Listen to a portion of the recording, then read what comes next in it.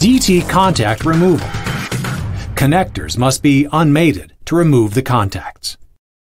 Begin by removing the wedge lock with a DT-RT1 removal tool, a screwdriver, a hooked tool, or a pair of needle nose pliers, being careful not to damage the interfacial seal.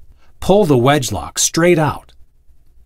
To remove the contacts, release the locking finger by moving it away from the shoulder of the contact, while at the same time gently pulling the wire through the rear grommet. Removing the contact may dislodge the rear grommet, so it may be necessary to hold the rear grommet in place when pulling the wire out. Repeat this process for all of the wires in the plug and the receptacle.